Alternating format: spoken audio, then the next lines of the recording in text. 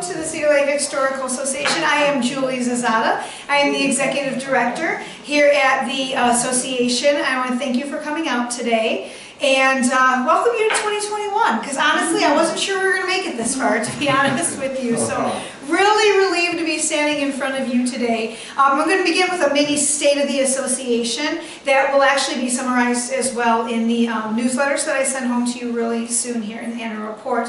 I have to start with a shout out to our members. We had a record-breaking year this year with new memberships and membership renewals. In 2020, you guys, amidst the global pandemic, right, and lockdown, we lost 2 months of our season, but our members stepped up to sustain our operations, and we want to thank you. We appreciate you so very much. This really was the most challenging year that I've ever experienced here, you know, in the 13 years that I've been with the association, so thank you.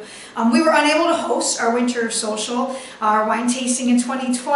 Shout out in the back row there for the conga line. So no conga line this year, Marie, but maybe next year, okay, or this year I should say, in 2020.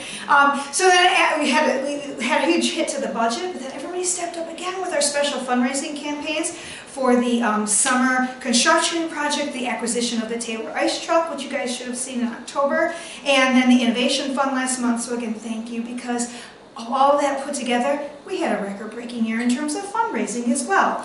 Then all of our single day event attendance this past year for like the membership barbecue and things like that, record-breaking attendance. What? I'm so excited. It was a really good year in retrospect, but I'm not done. I'm not done. Because it wasn't just our members who supported us this year. It was also the grant agencies. We were awarded with, you will not be surprised, a record-setting amount of support, $96,909. So exciting.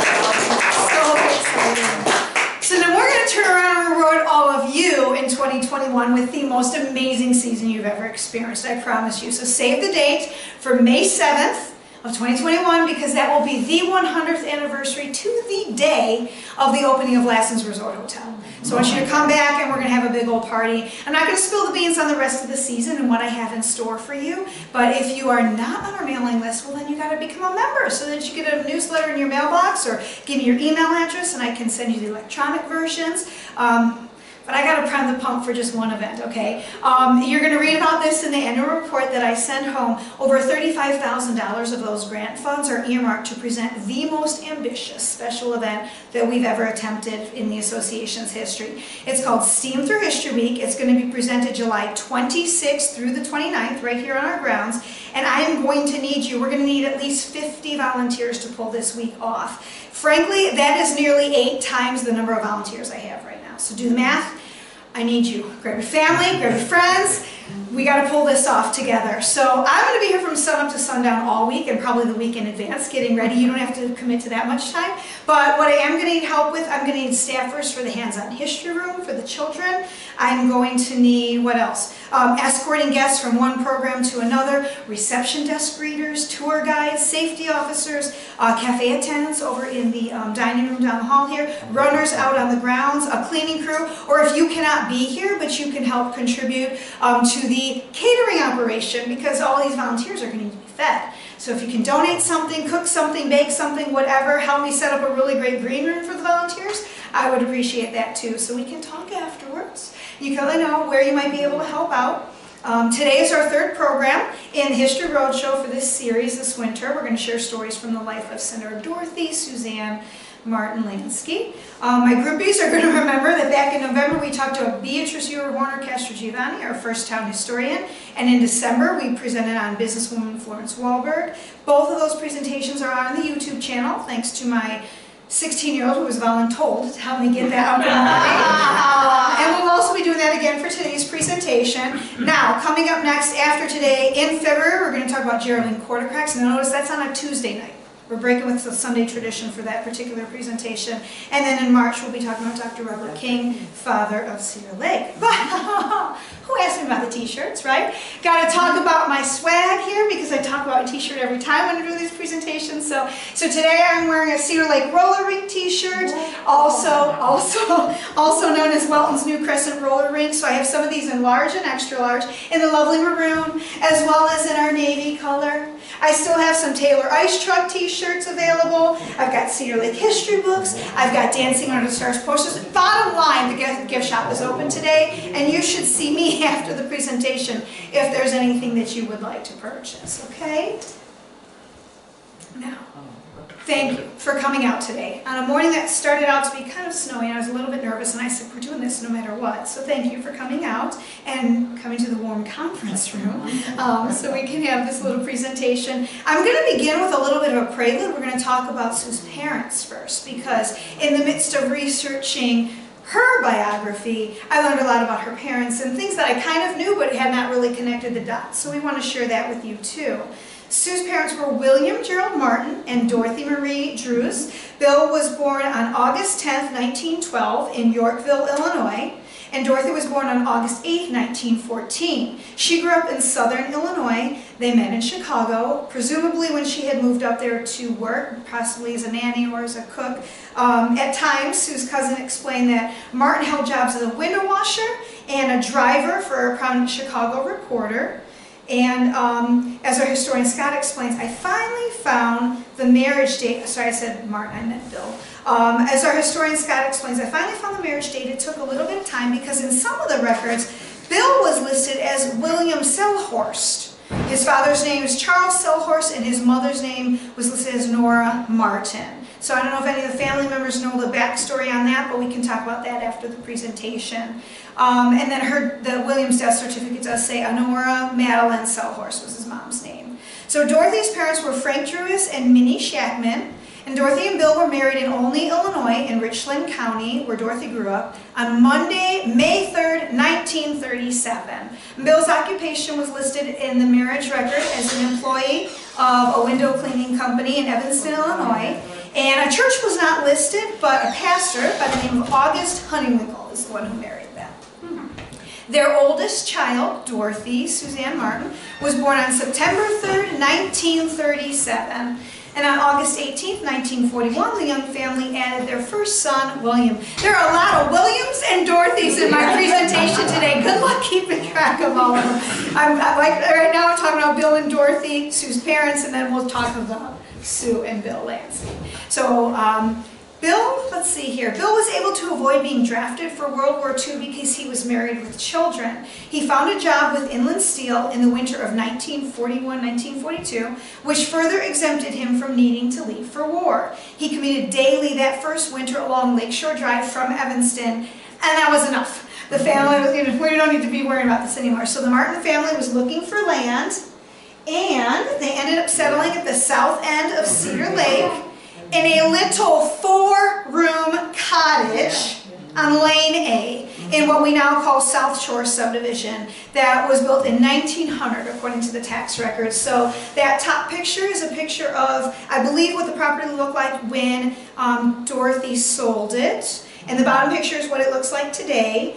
And then there's a little floor plan from the tax records. I still, 4-room cottage, raising 5 children plus the 2 adults. So the story goes, according to Cousin Pat, somewhere along the way they needed some more space, so Bill and his brother-in-law lifted the cottage and dug out a basement.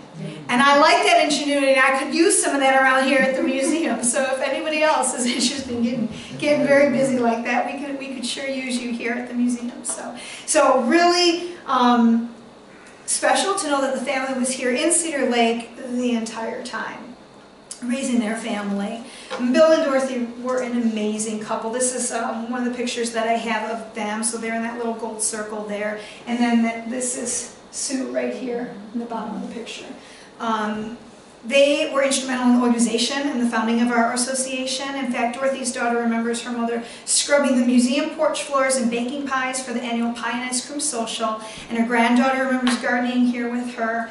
Bill passed away November 26, 1987, and he's buried right here in Holy Name Cemetery. And Sue wrote this about her father on June 18th of 2006. She says, "My father, Bill Martin, always encouraged me to accept challenges, set goals, and to do the best I could to accomplish them. He served as a constable in the late 40s and early 50s, and both of my parents were very involved in and worked tirelessly for our church and other community activities.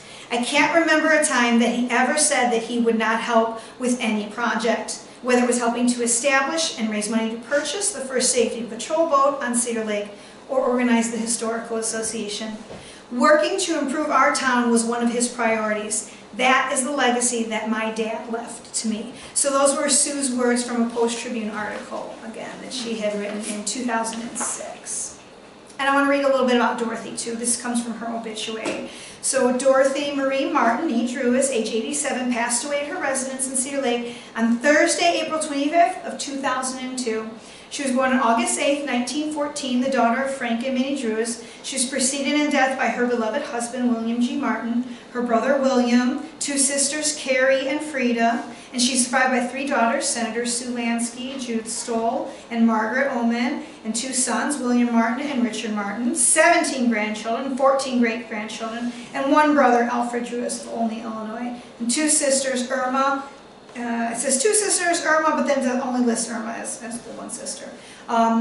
So Dorothy was an active member of Holy Name of Jesus Catholic Church for over 50 years, serving as both an usher and Eucharistic minister, and was a member and past president of the Altar and Rosary Society. She had a deep love for her country and volunteered in numerous civic organizations, including the Cedar Lake American Legion, Post 261 Auxiliary, the Cedar Lake VFW Auxiliary, as both looks like chaplain and secretary, the Cedar Lake Chamber of Commerce, the Cedar Lake Historical Association, where she was a charter member, the Lake County Republican Committee, the Association for Republican Women, charter member of the Cedar Lake Civic Club, the Cedar Lake Knights of Columbus, the Patrol Board Association, a member and secretary of the South Shore Subdivision Improvement Association, the Pi Epsilon Kappa Sorority, the Hanover Home Economics Club, the Cedar Lake Teenagers, and was a leader of the 4-H Club. In 1968, she received the Oscar Anderson Award and was named Cedar Lake Citizen of the Year in 1988. She received the Hometown Award in 1991 and was singled out as someone you should know in a Times newspaper article in 1998, where she was quoted as saying, "Live truthfully and always be honest." She was an avid gardener and a great cook who will long be remembered for the hundreds of pies, especially apple pies, that she baked for civic and church functions. And Dorothy is also buried at Holy Name Cemetery. So I think it's pretty evident where Sue gets it from. And I thought it was really special to be able to share a little bit of history about her parents, because that really is going to inform a lot of what you hear about Sue today. And we don't know too much about Sue's childhood. I believe she would have attended Holy Name Church School. It's listed as in Cook, which if you remember from our presentations a couple of years ago, the villages around Cedar Lake before we were incorporated, you had Cook and Hanover and Paisley and all of that. So Holy Name is still here in Cedar Lake, just called Cook. And her sisters also shared that they remember her being a campfire girl with Mrs. Pahatis, and that would have been over at La Tulip Harbor, which is now Pinecrest Marina. She attended Bishop Knoll High School from 1951 to 1955. So these are the pictures that were pulled from the yearbook, the online yearbook. Freshman year is the top corner up here. Sophomore year, and then this is a family photo. So we got glasses off in the yearbook photo, glasses on in some photo that was sent to the family. That's a picture of her from one of the little club pictures. And then this is her junior year picture. So those came from the digitized yearbooks. Her cousin Pat tells the story of how Sue would take an old converted Greyhound bus for about a 1-hour commute every day to school. And then if she needed to stay after school for any reason, she would have to catch a bus to downtown Hammond, where she could catch another Greyhound bus to get back down to Cedar Lake. So it was a real effort. It was a real effort to get up there, to get up to school. And then this from Sue's senior yearbook summary up there on the top. So Yeah, this is a family photo from the senior yearbook picture. From her yearbook photo and bio, we learned that there were many activities from high school that likely paved the way for her civic and business activities. And I want to read some of the details of these clubs that she was in. So you can see up there it says she was part of the Bi-Phi Chem Club. That was her sophomore year. That was an honorary scholastic club where you had to have a minimum average of a B in any of those 3 science classes. And that club held monthly meetings at which one of the 3 divisions would present a scientific demonstration of interest to all members. So it's Bi-Phi Chem. Then she was a member in her junior year and senior year of the Tri-Opus Club, which was an honorary society of students who maintain a minimum grade average of a B in the commercial subjects of shorthand, bookkeeping, and typing. At their regular meetings, the members are provided with demonstrations, films, and talks relating to various aspects and problems of the business world. During its 15 years of existence at Knoll High, the Tri-Opus has given its future businessmen and women, secretaries and stenographers, a Christian outlook of life for the business world and has promoted a greater interest and excellence in the commercial curriculum. Sophomore year, she was in the Prop and Publicity Club, which was responsible for the success and publicity of the plays, dances, and music programs and the other activities at the high school campus. She was also a member of the SDS Club. It says here that the SDS Club has become, and that was senior year, become one of the biggest and most popular clubs at Knoll High School. It was started 3 years ago with a membership of 11 girls and now has a membership of over 300. The primary purpose of the SDS Club is to demand that designers and fashion retailers produce and buy such clothes as are in accordance with the principles advanced by the Holy Father in his encyclical Casti Connubii. In that encyclical, His Holiness stresses the importance of modesty and feminine clothes, which are at the same time modern and attractive. Included in the club calendar are a series of dances in order to build up a scholarship fund. Style shows and programs are presented for Knoll students and various social organizations at which attractive and modest fashions are modeled, and interesting talks on the phases and implications of modesty in dress are given.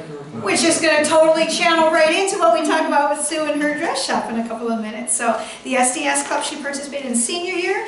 Junior year, she was a member of the CSMC, which is the Catholic Students Mission Crusade. And that was a program of devotion, study, and apostolicity, and they encouraged their members, along with the entire student body, to develop a deep love and concern for the peoples of less fortunate lands. So they would do mission collections, taken up weekly, and other projects that were arranged to raise money for support both locally and afar to support missions. And they also had study clubs that were helping to share the different opportunities that were available. So again, aren't you like sensing a theme that I'm about to touch upon with Sue's personality?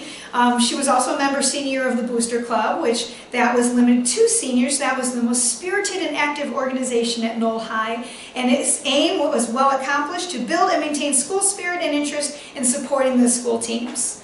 And then junior year, she was also a member of the school newspaper, The Warrior. Publication of that paper was assumed by the junior class at the beginning of the second semester, so she became involved in that as well. So it sounds like she was riding that second Greyhound bus, over to Hammond and back home, probably a lot throughout high school, because she was a very involved high school student. And then those pictures there that I have, one of them, this top one, was taken in Arlington outside of one of the museums. The bottom one, it says, was taken on a ship, same trip, in 54. And then that's a graduation photo on the far right. And then this is a picture of the Booster Club. So that's her right there, all bundled up in her little winter jackets. I thought, oh, that's cute, I have to share that one. But awfully stylish, right, for Sue, as we're going to talk about as well. Like I said, is the theme of her life, it seems. She attended St. Joseph College, which is now known as Calumet College of St. Joseph, Indiana University, and graduate school at the University of Chicago. So back when she attended St. Joe's, it was just a subsidiary of St. Joe's of Rensselaer, and they actually had classrooms that were borrowed from Bishop Knoll and also St. John the Baptist Catholic Church in Whiting. So really modest beginnings for that college while she was there. And then while she was attending St. Joe's College, she also taught second grade at Holy Name, and her sister Judy was in her class. And Judy recalls that she would be chastised back at home for calling her sister Sue during the school day instead of Miss Margaret. During the 1950s and 60s, boat and ski clubs were really popular at Cedar Lake, and one of them was the Capri Boat and Ski Club that was headquartered at the south end at Coffin's Shady Beach from 1953 to 1958. People from Illinois communities like Harvey and Tinley Park in Chicago came here, including William Landske, and that was how he met Sue. We had a water ski club out here, and that's how I met my wife. I spent a lot of time swimming at the lake in the summertime and being at South Shore. And how I met her, she worked for Adolph's. It was a drive-in. Edgewater Beach. They had a little pier. You'd have to buy ice cream or a hamburger, and you'd get a pass to go across the street and go swimming from the pier. So I thought it was really special. That came from I think it's called Greetings from Cedar Lake. It was a documentary that talked, right before the Lighthouse restaurant opened up, talked about the history of Cedar Lake. And they were interviewed extensively for that. So I have one other clip that I'll show you, but it's a really neat to be able to hear her voice and to be able to hear from her the story. So I enjoyed that and wanted to include that for you. So that's a picture of them at the Capri Ski Club at the south end of the lake. And then here are several other pictures taken, I'm told, by Bill. These pictures of Sue at Coffin's as well. And I mean, they were a really stunning couple. Absolutely stunning couple. I don't know where that photograph is from, if that was at a wedding or party or something like that. He's dressed in a tux, but she does not appear to, it's not that it's a wedding or anything. Is that Bobby's wedding? I don't know. And then over here on the bottom as well, a little picture. I post on vacation or something like that, I'm not sure. And then down here, we have Sue's engagement announcement, so let me read that to you. This by June of 1956, her parents had announced her engagement. It says, Miss Suzanne Martin's engagement to William Landske is being announced by her parents, Mr. and Mrs. William G. Martin of Cedar Lake. Her fiance, the son of Mr. and Mrs. Steve Landske of Chicago, is a graduate of Tilden Technical High School and is employed by Continental Can Company in Chicago. Miss Martin, a graduate of Bishop Knoll High School, is employed by Illinois Bell Telephone Company in Gary. Wedding plans are indefinite, but as we know, not for long. Just shy of her 20th birthday, Sue and William were married on June 1st, 1957 at Holy Name Church, again in the village of Cook, now part of Cedar Lake. And they, let's see, this is a picture of them on Lewis Avenue, which was their first home, which was apparently just like one street south of here. And this is a picture that was taken at Club Waikiki, which was a restaurant in Chicago. I'm not going to go into a lot of detail, but I do have 3 little articles and advertisements from there. It sounds like a really cool place, okay? Hawaiian dancing and all that. So anyway, that's what that photograph is from. They were out to dinner one night, and I'm not sure where that one came from, but again, what a stunning couple. They were beautiful people. Sue and Bill raised 5 children here in Cedar Lake. Catherine, Jacqueline, Pamela, Cheryl, and Eric. They were born in the 7-year span between 1958 and 1965. And I had even learned that Pam was born during a late March snowstorm. Bill was working up at Sherwin-Williams at the time, so Sue had to call her dad to get a ride to the hospital, but Pam was delivered at a hospital. So.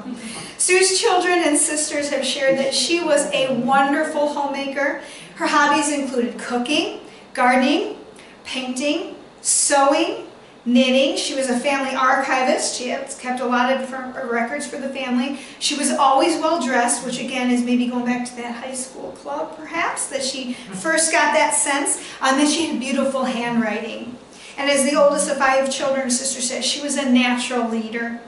After the children were born, she put those sewing skills and fashion sense to work as a seamstress. She operated Sue's Bridal Shop from 1967 to 1975 in a building adjacent to the family home. And her daughters recalled the family's camping vacations of their youth.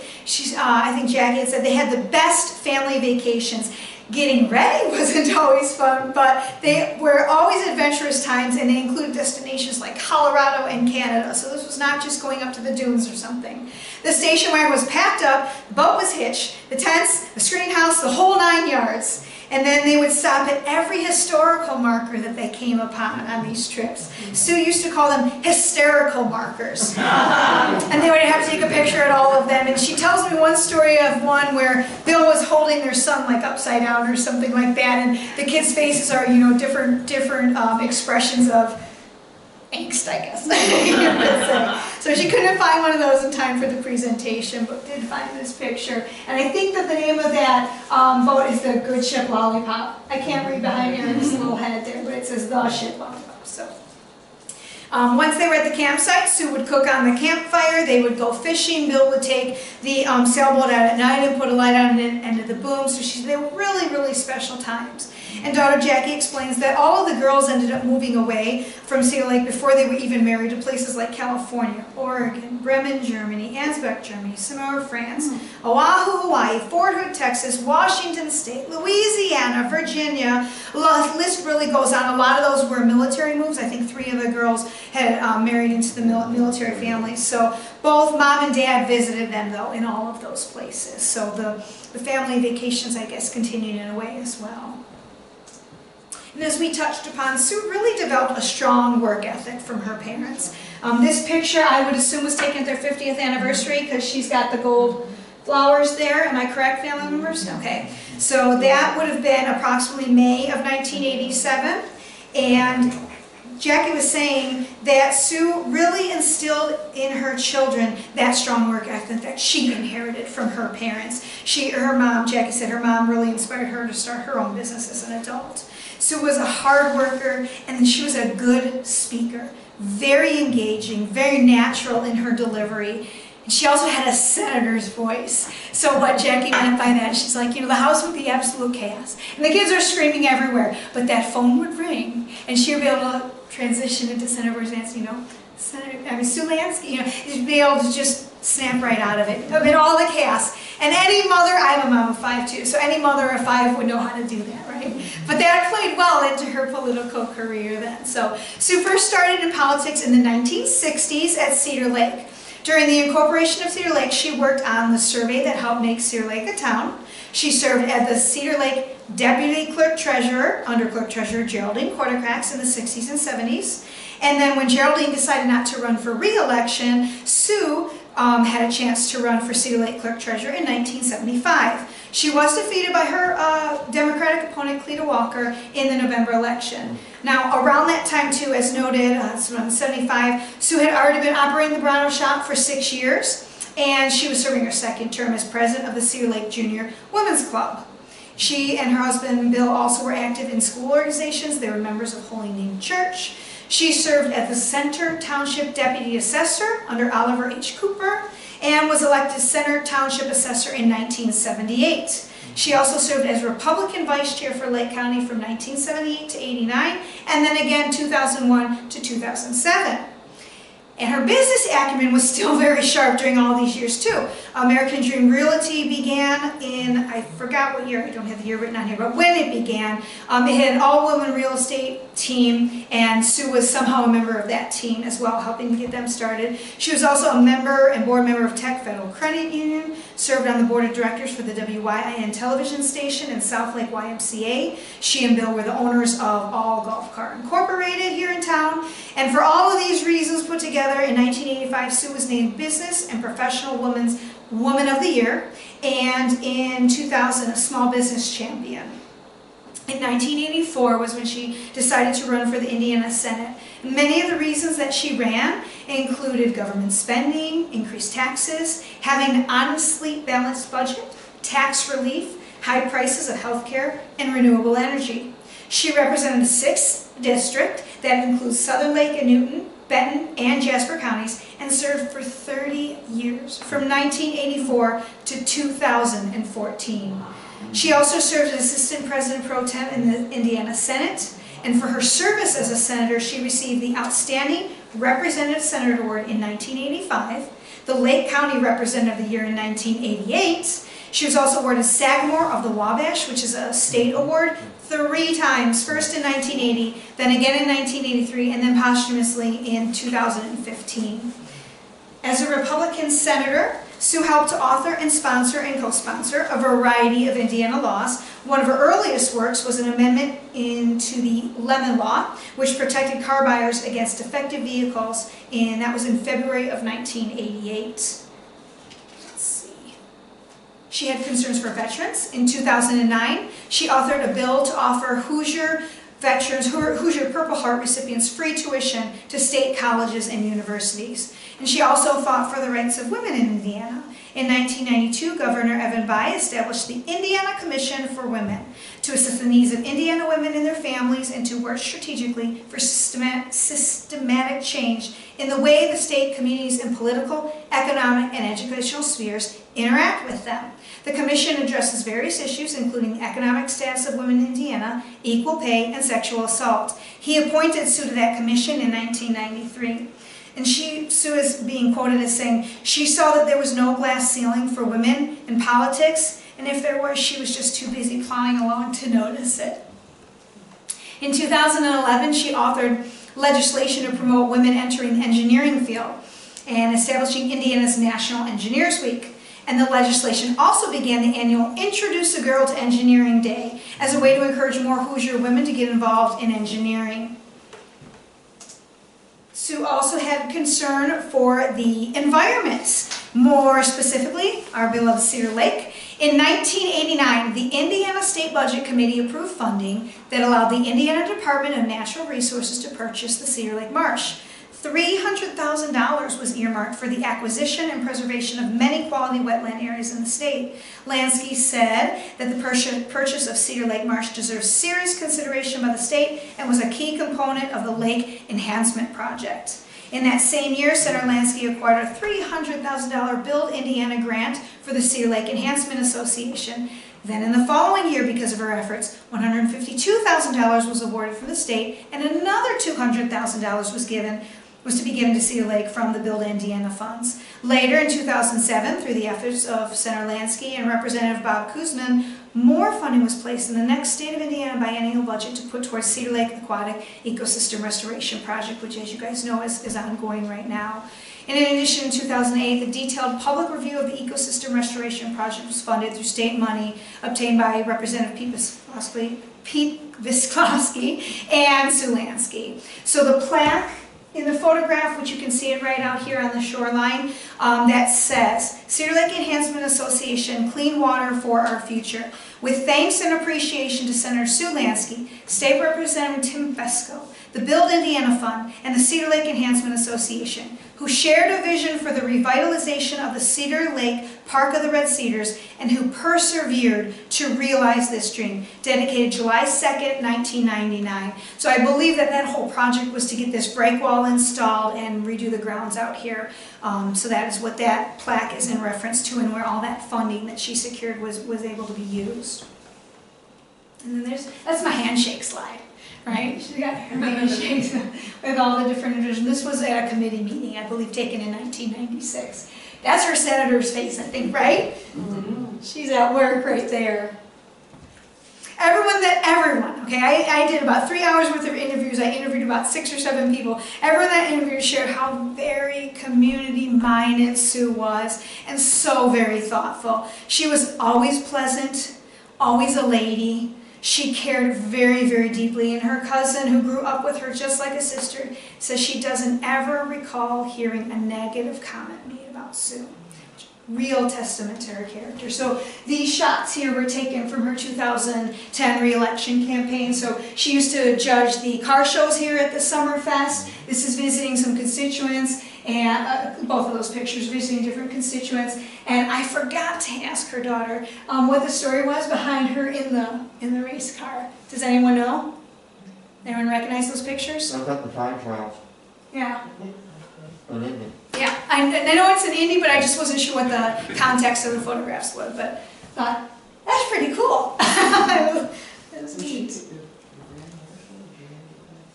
So she also sponsored pages from our district regularly, and she would have newspaper articles clipped about children who maybe honor roll recognition, and then send those to her constituent families. She would help citizens with letters of recommendations or filling out any paperwork, and conscientiously always listening to their concerns to see how she could help. So that one picture up there on the top came from a newspaper article that I found. It says, Senator Landske surprises fourth grader. This is from the South Newton Elementary School. State Senator Sue Landske made a last-minute visit to South Newton Elementary on Wednesday to meet with fourth grader Kim Hall, who had sent a letter with an interesting proposal for a bill. After being handed the letter that morning in Indianapolis, Landske decided to drop by on her way to Cedar Lake to talk to the young lady who had sent it to her. Hall asked Landske to consider a bill to extend the school day from 8 a.m. to 4 p.m. to allow students more time to get all their work done. In her letter, she writes in very neat penmanship, "We can never get everything done. Some kids are working really hard and still can't finish." So Sue ends up telling her that she would take her suggestion before the Senate. So that, I thought, was also a really special picture in showing that connection that she had with her constituents, and to take the time out of her day to do that was very special sentiment. All right, picture family members. Was that would have been their 50th anniversary family photo? Do we know? I forgot again to ask her daughter the occasion of that picture.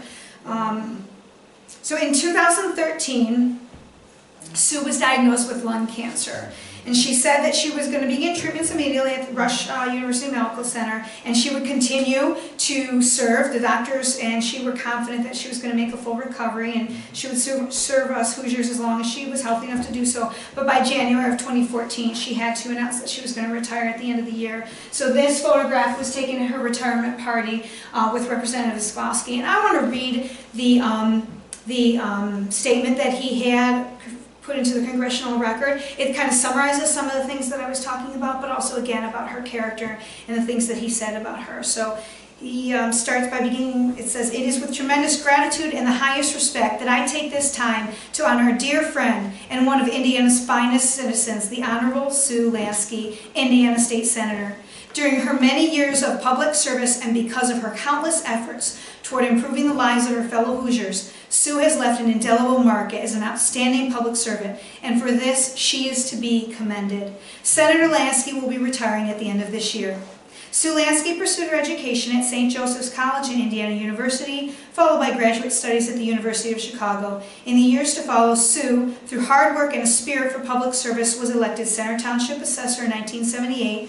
She was also elected Lake County Republican Vice Chair the same year, and maintained that position until 1989, and then again from 2001 to 2007. Senator Landske was first elected to the Indiana legislature in 1984 and has selflessly represented the people of Indiana Senate District 6 for the last 30 years. Throughout her tenure as state senator, Sue has consistently fought for the rights of the residents of her district and throughout Indiana. In particular, Senator Landske's legislative achievements include authoring Indiana's Lemon Law, which guards Hoosiers against the sale of defective vehicles, creating living will legislation which gives Indiana residents better control over their future medical decisions, and spearheading the passage of a bill requiring all Indiana nursing homes to have fire sprinklers throughout their facilities and smoke detectors in every patient's room. Senator Landske's record speaks for itself. She has passionately devoted herself to improving the lives of Hoosiers and to protecting the interests and well-being of Indiana's most vulnerable citizens, the most vulnerable citizens. Highlighting her leadership in Northwest Indiana and the Indiana General Assembly, Sue has distinguished herself by serving as the Assistant Pro Tem in the Indiana State Senate. She has also served on numerous legislative committees, including the Tax and Fiscal Policy Committee, as a ranking member of the Civil Law Committee, and as chair of the Elections Committee. Along with her career as a state senator, she was also named an honorary colonel in the Indiana National Guard and president owner of All Golf Car Incorporated. Senator Landske's exemplary service has been rightfully recognized numerous times during her legislative career, and like I had mentioned, in both 1980 and 83, she was honored with the prestigious Sagamore of the Wabash Award for her service to the people of Indiana. Following this honor, Sue was awarded the title of Outstanding Republican Senator, as well as the accolade of Business and Professional Woman of the Year, and recognized as Lake County Republican of the Year in 1988, the JC Citizen of the Year in 1991, and Small Business Champion in 2000 by the National Federation of Independent Businesses. Senator Landske's remarkable career is exceeded only by her devotion to her amazing family. Sue and her loving husband of 57 years, Bill, have 5 children and 7 grandchildren.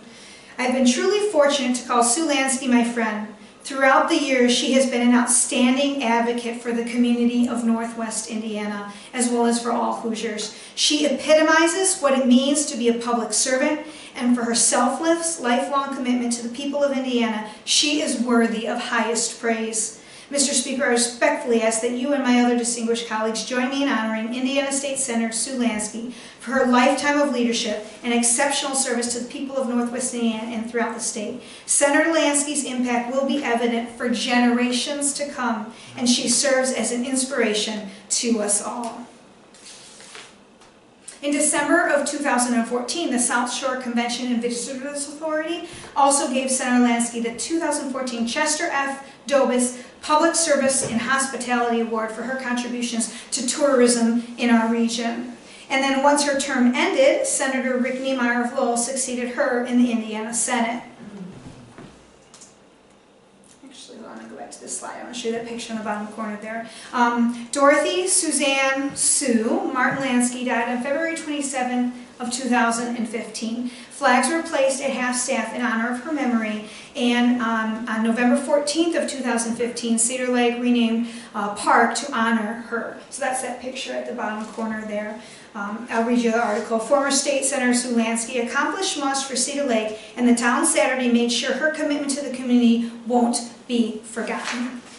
Town leaders dedicated a park in honor of Landske, who died in February. The Senator Sue Landske Memorial Park is located on Lakeshore Drive near Klein Avenue. Park was formerly known as North Park. The council in August decided to rename it in honor of Landske. Every time you come here, enjoy it, Council President Randy Niemeyer said during the dedication ceremony. Think of Sue. Landske was remembered Saturday for her many contributions to the area and her leadership. Niemeyer said Landske's legacy has been stamped on this community forever. In addition to dedicating the park, Niemeyer announced Governor Mike Pence had selected Landske to receive another Sagamore of the Wabash Award, and Bill, her husband, had accepted the award on her behalf at the time. Bill had said that that was her 3rd award. His wife had numerous jobs throughout her life, the first being a newspaper delivery person, which we didn't hear about that earlier. And Councilman Robert Carnahan said that while Senator Sue Landske was raising her children, she had operated Sue's Bridal Shop. He said she was always a community activist, always had the community's interests at heart, and she will be greatly missed. There are more quotes that I want to read that talk about her character from different newspaper articles, as well as a couple of comments left from her obituary. So I want to share those with you. I don't remember who this particular one came from, but it talked about Sue's look. It says, a flash of the eyes or a steady gaze under lowered eyelids. The look was often reserved for people who misunderstood her or underestimated her. Inside that velvet glove was a steel fist, a Lake County steel fist. Those who tried to mislead Landske got the look, and they often ended up regretting their actions. Still, she always put others before herself. And Dan Journal, chairman of the Lake County Republican Central Committee and 4th District Lake County Councilman, described her as a beacon for good government during her 30 years in the Senate. She was truly a great individual, said State Senator Ed Charbonneau from Valparaiso. He described her as one of the best in terms of how she treated people and how she calmly and quietly went about the business of representing her constituents in South Lake, Newton, Jasper, and Benton counties. She had a leadership quality about her that just always came through in whatever she did, he said. And then in a statement from Republican Governor Mike Pence at the time, he said he was deeply saddened to learn of her death, praised her many legislative accomplishments. He says she was a true public servant in every way. She focused on serving others, from her honorary service in the military on behalf of the Hoosiers in Northwest Indiana, both local and state government. The First Lady and I offer our thoughts and prayers to her family, friends, and countless Hoosiers impacted by her work. State Senator Rick Niemeyer of Lowell, who replaced Landske in the Senate after she chose not to run for re-election, said that her death is a loss for Northwest Indiana. He said, "I had the pleasure of knowing Sue my entire adult life. She filled my father's seat in the Senate, in the state Senate, when he stepped down to become a county commissioner. And she and I worked together closely during my time in the House of Representatives. She was a passionate champion in the State House for our area, and I'm saddened by her passing." Center Township trustee Paul Bremer said, who knew Landske for 35 years and worked on her campaigns, described her as an outstanding senator and a very dear friend. She worked extremely hard for her constituents, and she will be dearly missed. And both Dernolk and Bremer said that Landske was someone who could work with Hoosiers from both sides of the aisle. She was one of those people who brought people together, adding everybody that knew her knew that she would treat them fairly. And Senate President David Long from Fort Wayne had said, "She will be remembered as a woman of integrity, strength, and grace. Those of us who had the privilege of serving alongside Sue in the General Assembly appreciate her warmth, friendship, and wise counsel. On behalf of the entire Senate, I extend our deepest condolences to her family. She will be greatly missed." And then the congressional record, there was a tribute to her from Todd Rokita in the Indiana House of Representatives. He says, "Mr. Speaker, I rise today to honor State Senator Dorothy Sue Landske, a woman who was fully committed and dedicated to public service for close to half of a century. She was known as a woman of warmth who gave indefatigably to those she represented and served. It was in the election law and administration capacity that I, as Indiana's 59th Secretary of State, worked most closely with her, particularly on Indiana's Best in the Nation photo ID at the polls law and the groundbreaking vote centers law. She was an excellent lawmaker and a good friend." And then we have two more quotes here from the obituaries, from the tributes, on the obituary page. Someone by the name of Edward Anderson, he says, "My mother was one of the last women to get her wedding dress from Sue before she closed her dress shop and became a senator. My mother still has that dress. I was a Senate page for Sue back in 1990, my junior year of high school. She was the kindest and nicest person one could ever want to meet. Being a page for her was one of the greatest experiences of my life. She will be greatly missed and remembered very fondly." And then another woman by the name of Denise Moon writes, "I've known Sue since I was about 5 years old, 37 years ago. She was always such a blessing to everyone she met. Sue let me stay at her place in Indianapolis so I could be a page for a day. I look forward to Junior Miss season at Hanover because that meant I got to spend more time with her. I lived in Indianapolis for a few years and she was my home away from home. Sue will be dearly missed. My thoughts and prayers to Bill and the family." So we actually have our final word of the day from Sue herself.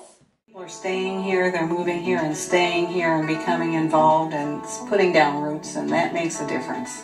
So it's up to us who know more about that history to pass it on and make them aware of what's happened before and how far we've come, and we're ready for the future too. But our future has to build on our past. Sue Landske has left an amazing legacy for our community and the lives of the people that she touched and all these stories that I was sharing with you. So I thank you for coming out today. I'm going to end our formal presentation, and then we will turn the camera on the audience so you guys can share your memories of Sue, and we can honor her memory even just a little bit more, okay? So thank you all for coming out today.